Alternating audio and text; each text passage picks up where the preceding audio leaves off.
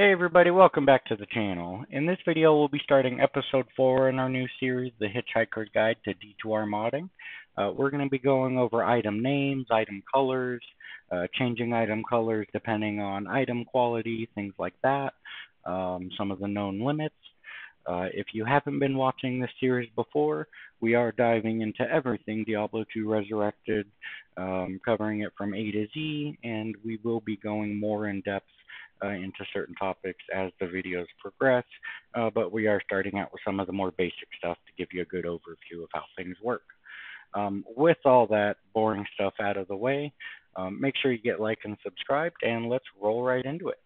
So as I said, we're going to be talking about item colors and different strings. This also applies to levels, monsters, things, skills, things like that. But before we dive into the actual edits, let's just go over a quick overview so we're all on the same page with limits and stuff. Now, these are plain text files, so you don't need any special programs. You can use Notepad if you wanted, although I usually do recommend something like Visual Studio Code just to make things easy, since we recommend that for JSON files in general. You can use color codes. Color codes are a special series of characters hard-coded for Diablo 2 that will allow you to give different text, whatever color is kind of supported or that you may like. So for example, if I were to type these 3 characters in before my text, all that text would then appear red. Another thing to note is that every string, every kind of entry of text will have a unique ID attached to it.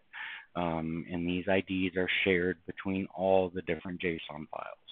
So if you're using an ID of, let's say, 50,000 for a new item that you created, you can't use ID 50,000 for a monster that you created. They're all shared, so that monster would have to use the next ID available. And then finally, your IDs are limited to 65,535. While they will technically work at ID values higher than this, when the game actually runs and Diablo 2 processes that ID value, anything kind of overflow is just going to be a modulus of 0 to 65,535. So essentially what I mean is if you have an ID higher than that, let's say it's 65,536, it's now going to overwrite ID 1. So you just need to make sure that you stay under this 65,000 limit, and that's really it as far as strings go. So with that said, let's just jump right into one of the actual edits, and you'll see how it all works. So to do that, we're going to grab all the files we need from Cask. Now, as you might have guessed, I've already done all this. The files we do need, I'll go ahead and show you. We're going to, for our strings, we're going to look in local, language, and then strings. And so I'll go ahead and show you those. So for our example purposes, we're going to be editing item names as well as a monster name. But obviously, if you're editing skills or you're adding a new level or maybe changing some of the panel names, whatever, you'll have different files that you want to edit as far as for the text for that goes. But these are the 2 files we're going to use in this video just as an example. It works identically for all the others. And then we're also going to grab, now that we've grabbed our actual string files, the next thing we'll want to do is go to Data, Global, UI, Layouts, and we're going to want to grab profile hd.json, and that's going to allow us to change item colors by their quality. So we'll go ahead and drag that out as well, and now we have all 3 files we'll be editing in this video. So the first thing we'll show is how to edit the strings themselves.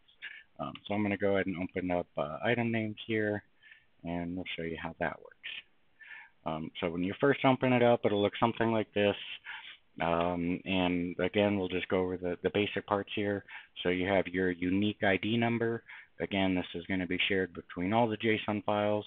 So if you're adding in a new entry here, just make sure that you're just using a new ID number. For the key, this is either going to be in this JSON, you're going to see a lot of these are going to be the item code. It might be a unique item, in which case you're going to see the key as being like the closer to the item name. These are all defined in .text in your name str column or vice versa. So that's where you'll find that. And then you'll have the actual languages where it breaks down what the in-game text is going to say. And to add a new entry, what we need to do is just come down to the bottom here. And what you'll see is that every entry up until the last one is going to have a comma. And that tells the JSON file itself to keep reading.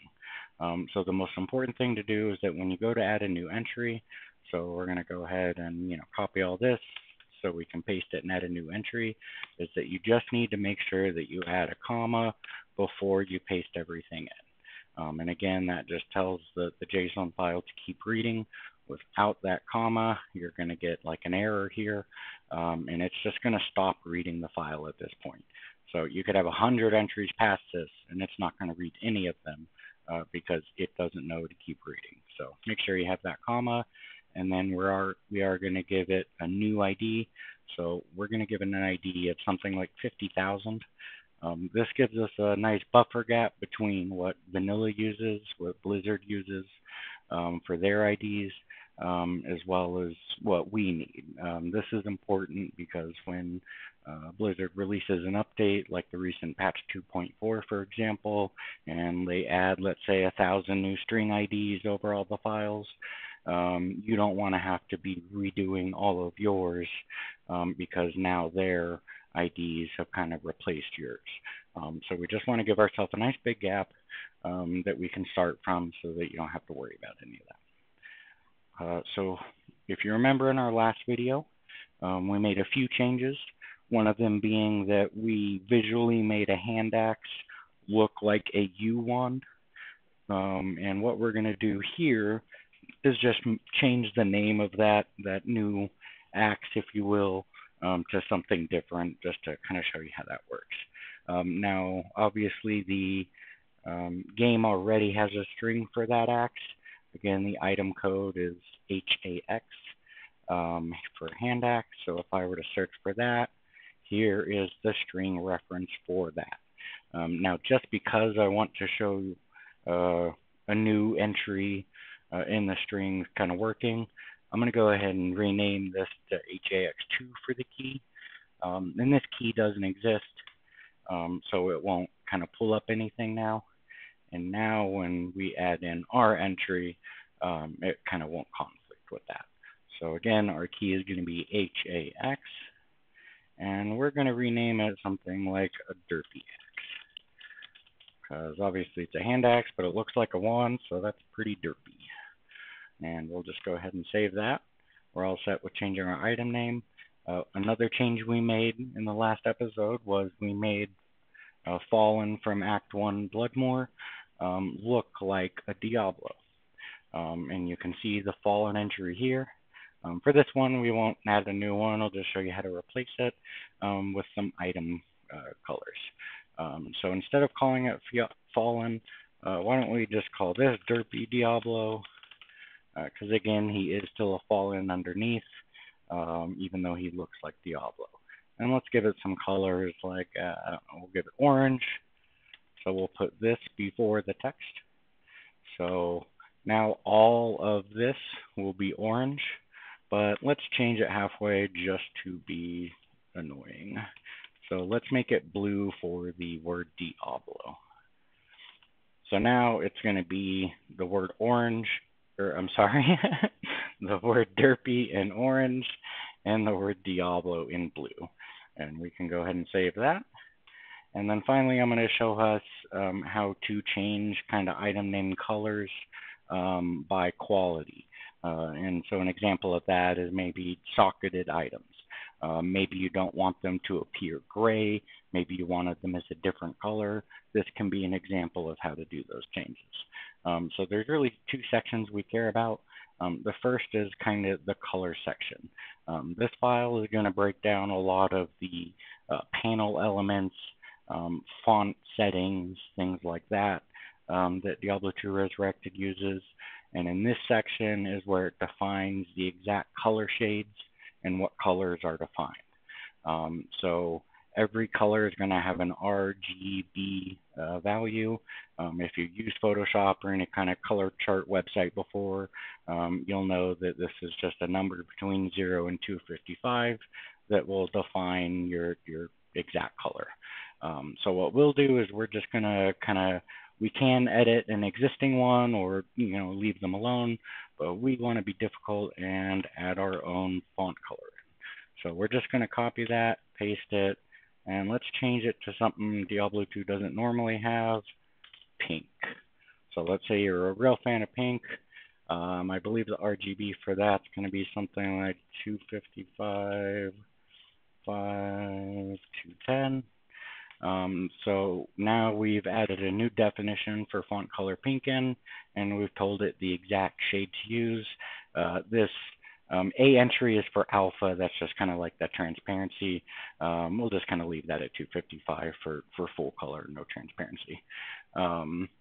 Now that we've done that, the next part we care about is going to be the actual item quality section. So for this, we're just going to do a search for quest color. And if we search that, we'll see this kind of section here. And this gives us defined variables where we can change the colors. So you can see for ethereal, for sockets, sets, you can kind of adjust that here. Now this will work only while they're on the ground. Once you pick the item up, it's going to use whatever string is found in the JSON file here.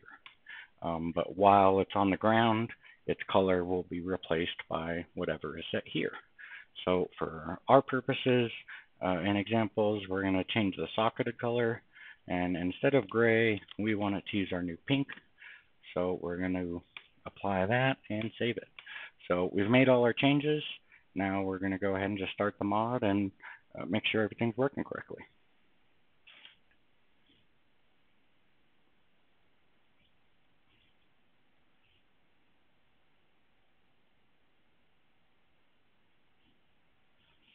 So I guess the first thing we'll do is just check our axe real quick. And there we go. So we got our derpy axe. So the name now is edited correctly. Let's go check on our Diablo, make sure both the name and the colors have applied.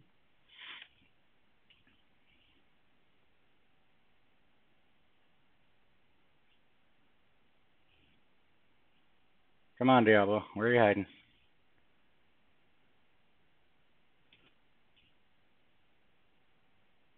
He knows I'm making a video. He's trying to hide from me. Not fair. There we are. And there we go. So just like we told it, it has the word derpy in orange and the word Diablo in blue. And then finally, let's look at a socketed item. So I purchased a socketed axe from the vendor off camera, but I'm going to just go ahead and drop that, and you can see it comes up as pink when it's on the ground to indicate our changes that we told it, but as soon as we pick it up, it appears whatever item color the JSON file for that string told it. So again, pink on the ground, as soon as you pick it up, now it's going to be the JSON format. So if you wanted it pink in JSON also, you'd have to edit the hand axe to have pink text. But again, those were the 3 edits that we kind of expanded upon in our previous episode and show you how you can change things further as far as the strings go. Thank you for sticking around to the end of the video. I know it can get a little long-winded sometimes, but I hope this has helped you tie some things together, and make sure you stay tuned for the next episode and we dive a little deeper. Take care.